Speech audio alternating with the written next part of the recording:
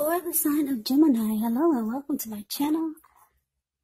I've already shuffled and we'll be taking a look at the recent past energy between you and your person. We'll see what's coming up for the present.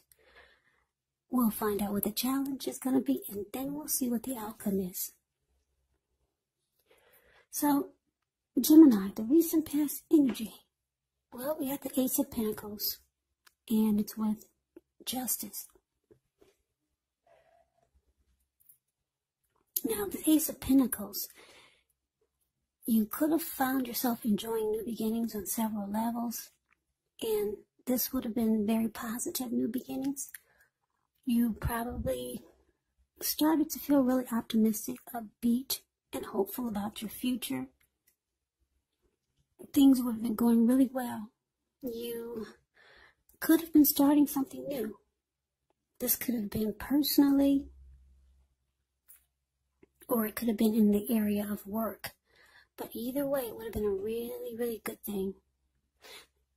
Yeah, if you're in a relationship, it would have risen to new and better heights.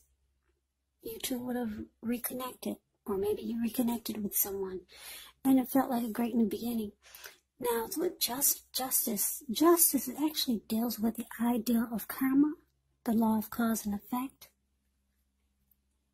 It's important, though, to remember that not everything you're dealing with is a direct result of your own actions or karma, because sometimes we're called upon to deal with the results of the actions of someone we care about. So don't blame yourself unnecessarily. If you are or were directly involved in a court case, it was likely to be resolved at least a large degree in your favor. So basically, Gemini, Ace of Pentacles clarified by this justice for the recent past energy between you and your person or situation. Well, I'm getting that for a lot of you, you got some inner clarity. You got some light was shed on something. So maybe some truth came out, and you felt like justice was served. And it was good because it brought clarity. You were no longer walking around in the dark. Yeah, or you could have felt like someone got what they deserved. Or maybe you thought you had the right to do so. Something like that. Something that made you feel like justice was served. And you're no longer in darkness. And what came with this is some new beginning. You could have wanted a new beginning with someone, or just a new day. You started to feel like a new day was dawning. Yeah, or some type of new beginning. Maybe you realized you could start some new beginnings. So it felt really great. Maybe you had a new beginning with someone new, a new love interest, or you wanted a new beginning with a new love interest after you got all this clarity and justice. But that's a recent past energy. Now, let's see what's coming up. Well, we got the Queen of Wands, and it's with the Death card. Now, the Queen of Wands, it can refer to a woman. She'll have a lot of fire energy. She could be Aries, Leo, Sagittarius.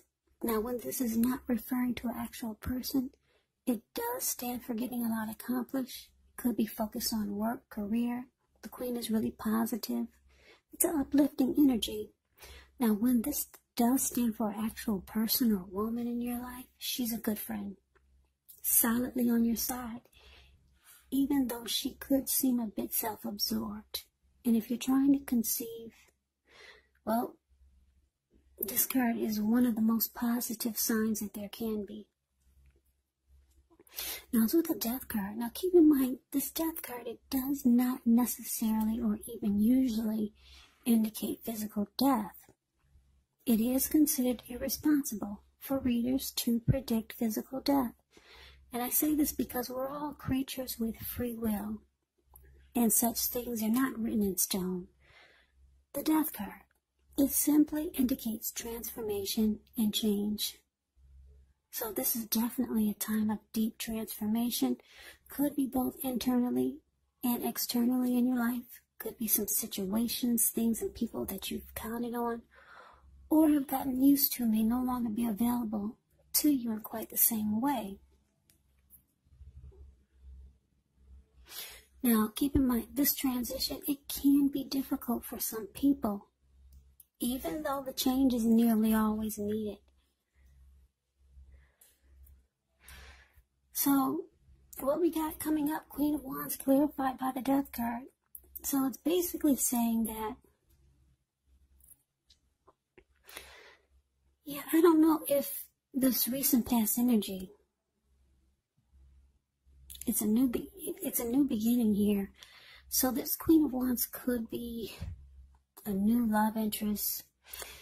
It could be a new situation. It could be the person that you're dealing with. Could be a number of things, or a person, new, old, or someone that you're already with. Anyway, this person is very determined about this connection, or very determined about you. Yeah, Queen of Wands is determined, egotistical, used to getting what they want. And the Queen of Wands knows her worth. Very confident type. Now, the thing is that it's with the Death card. So, the Death card is about change. Yeah, somebody's determined about you, Gemini. Very determined. But you may not be who they think you are. Or they may not be who you think they are. There's change here. Yeah, it's not that someone's wearing a mask. Could be though, but it's just that something's different here. Yeah. Yeah, maybe you've known this person for a while, and you're just different than who you were when you two first met. Or maybe this Queen of Wands is someone new, and they think they know you, but they don't. Or you think you know this person, but you don't. Yeah, something like that. Yeah, and if it's a situation, keep in mind you don't know enough. Yeah, you don't know enough, so that is going to be what's coming up. Now, let's move on over. Let's take a look and see what the challenge is. Well, we got this Chariot, and it's with the Tower. Now, the Chariot, it indicates a lot of energy because the Chariot goes really fast. Wow, I don't know if you can see the details of this picture, but it looks like it's taking off like 100 miles an hour. Goes really fast. The good thing about it, though, it's directed, it's controlled, and it actually has a goal in mind. So when this card appears, you're likely to be fairly clear on what your hopes, what your dreams involve, and what you're willing to do to make them come true. It's about determination, ambition, and getting things done. Testing and proving that you've got what it takes. It's a sign that you should move forward with whatever's in your mind and in your heart. Give it your best shot. But remember, though, you're going to have to use both your intellect and your heart in order to truly be successful. Now, it's with the Tower card, which can be about trying to hold too tightly to the status quo, which can be a disaster.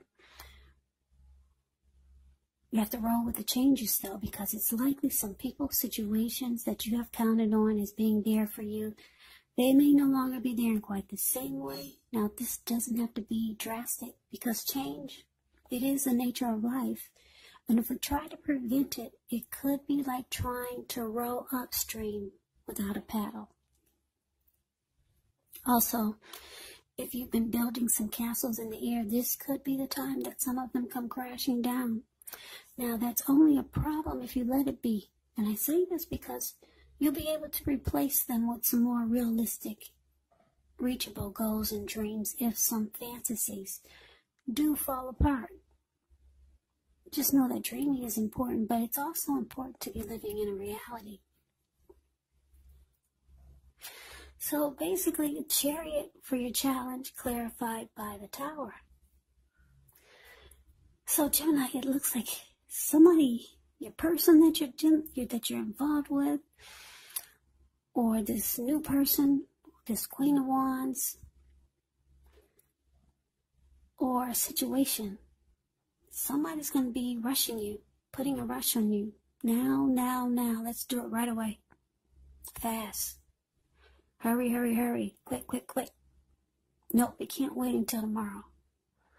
Let's go now. Let's do it now. Somebody's going to put a rush on you. And it's showing here it's going to cause a big Tower moment. Yeah, it's showing that if you rush into whatever this is, maybe it's this person who's so determined about you. But remember, this person doesn't know enough. They don't know enough about you, and you don't know enough about them. And if it's the person that you're already involved with, it's saying that if you rush into a situation, it's going to come crashing down. Yeah, so take this as a warning. I wouldn't rush into anything in October. Because, yeah, it could fall apart. You know, if you're okay with things falling apart, then by all means, it's saying jump right. It's not saying jump right on in there, but if you're okay with things falling apart, then by all means, I guess you would just jump right on in there. But it's showing that it's going to fall apart. It's going to be a disaster. Yeah. Like I said, could be a new person that's in your life. Could be the person you're dealing with. Maybe they want you to rush into something. It's saying, don't do it. Just say no, or either just take your time. Yeah, not enough is known. Yeah, you're different. They're different. Or just not enough is known with this Death card here. So let's move on over and let's see what the outcome is. Well, we got this Three of Pentacles ends with the King of Wands. Now, Three of Pentacles is very positive, especially when it comes to work and career questions, because when you hear the word Pentacles in the tarot, that means money, cash, coins, finance, income. But it's a good overall card. It means that things are going well. This card, it also tells you that people around you, they appreciate you and your efforts. They notice the quality of work you do, even if you don't get a paycheck. It tells you to keep doing what you're doing because you're right on track. There could be some room for improvement, though. But just know, at this time, you will not have to scrap something and then start again. You will not. Yeah, if you already know someone that you're interested in and you get the Three of Pentacles, this card, it tells you that they see you in a positive light as someone who has all the qualities they're looking for, even though love is not quite developed yet. So it's saying there's a need for patience. Now, it's with the King of Wands, which can indicate a man with hair on the lighter end of the spectrum, but it could go either way. This person will want to serve as a mentor for you, a mentor. Yeah, very positive card in the deck.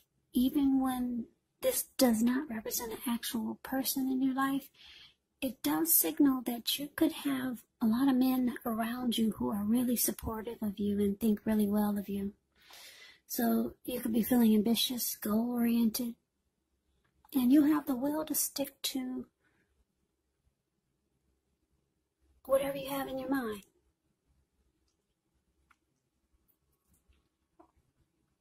So basically, the outcome, Three of Pentacles, clarified by the King of Wands.